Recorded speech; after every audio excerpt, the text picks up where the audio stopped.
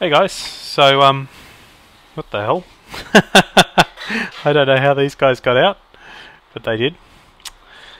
So after I uploaded the video, I invited some people over to have a look at the machine, and this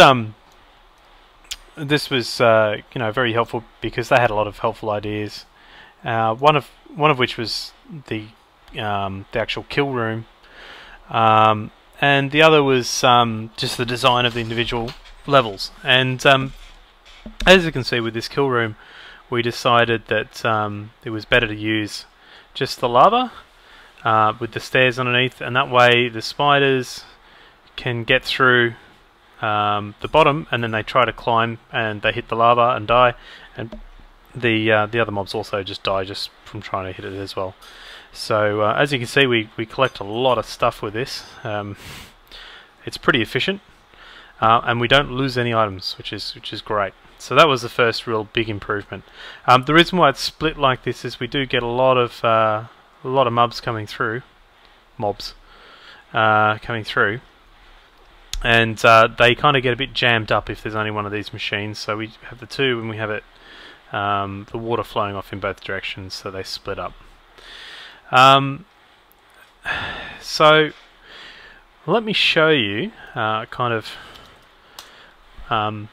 machine, the size of it. It's quite a bit bigger than the other one. It's taller, it's got more levels, it's much more efficient use of the space. So let's go to one of the corners. Up here, this is only 4 blocks away from the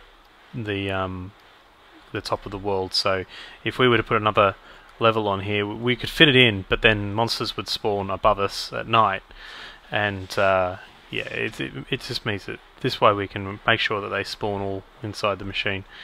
I'm using the John Smith texture pack, if you know what that is. So this is from up here.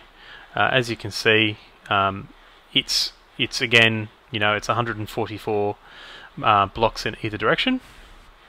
That's deliberate because that's 9 chunks in either direction, and the chunks are all the way from the top of the world all the way down to as far as they can before we get to the water collection areas, which collect and direct everything into the grinder room. And the grinder is right on the bedrock. It's just one level above bedrock. So it's as much as you can pack into that 9 by 9 chunk area. There's no way you could fit more, I don't think, more spawning rooms or anything. So this is from on high. I'll jump down there just to give you some perspective about how big it is. Oh, I'm never going to get up on my... I have cheats. Alright. So yeah, this is the machine. That's all obsidian around there, just to look impressive. There's no real reason to have obsidian more than anything else. Again, we didn't build this by hand. We used WorldEdit, which is a cuboid style tool to rapidly lay down the design. You could do it by hand, and I really think that you could build the middle chunk by hand, and you could start with just a couple of levels, and then you just grow it straight up, and then as you have more time, you build more chunks around, more rooms, and you just start at the collection level, and then you work your way up. So it would scale, and you could do it by hand. It's just that I don't have the time to do that kind of thing. I'm not quite that crazy. I do want to show you inside the machine,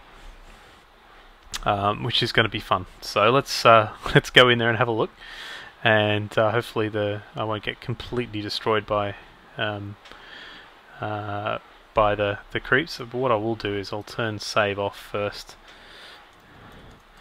just in case they they decide to blow a hole in the ground. It should be all protected, but you never know.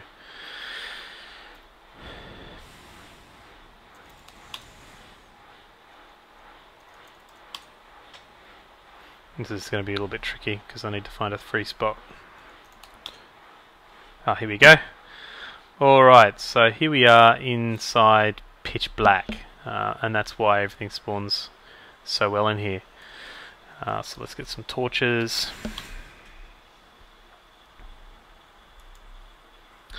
And I'll show you the kind of the design we've got with all of these platforms. And you can kind of see it already, right? So we've got every chunk right in the middle has one of these pits, and we have just starting from the edge, the water drags them down. The sign's there to stop the water from flowing off the edge. If the water flows off the edge, it kind of pulls down the bottom and messes up the flow down there. And as you can see, there's stuff spawning, and they don't necessarily move around and drop off instantly, so you just kind of have to rely on them eventually hitting some water, and then they get directed. As soon as they do that, they get directed down the pit. And as you can see, the roof is exactly 3 height away, and we do that even in the channels. So the channels, that's the channel for the one above, right? So as you can see, so we're utilising the space as much as you can. You do need 3 spaces, not 2, between each floor. Apparently, that was one of the recommendations we had. Yeah, that's it. And this is replicated, 9 times in each direction, and that works pretty well. Just take away all these torches. Probably don't even need to bother, but I'm a little bit obsessive compulsive, I think. I think everyone who plays Minecraft is. Alright, so let's take a little trip. So I've got God mode on, I shouldn't die. Alright, so we've made it down to here. This is all glowstone down here because I wanted to be able to see. And the reason why I gave myself some rock, so I can stand on stuff. Oh, come on. Alright.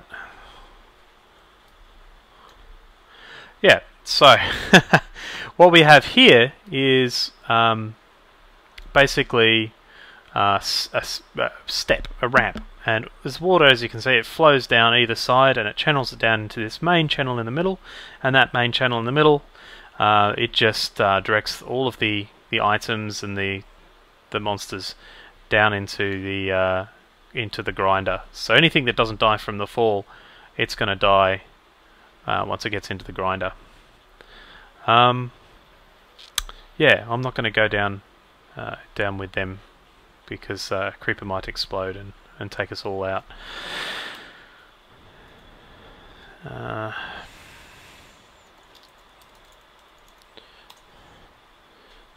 just need to get rid of this.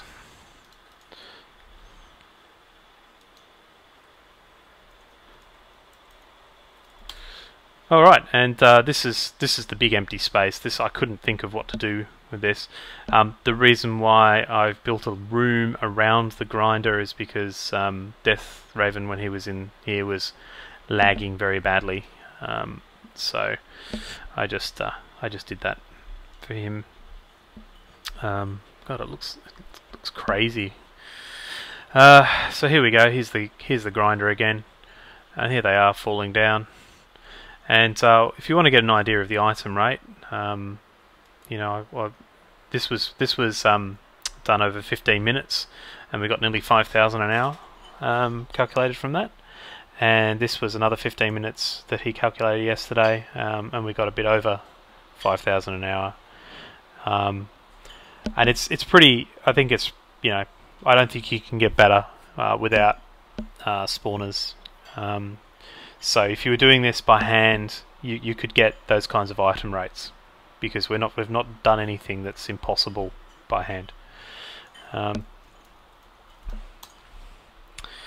So let's have a look at what's here. Oh, yep. Zoop.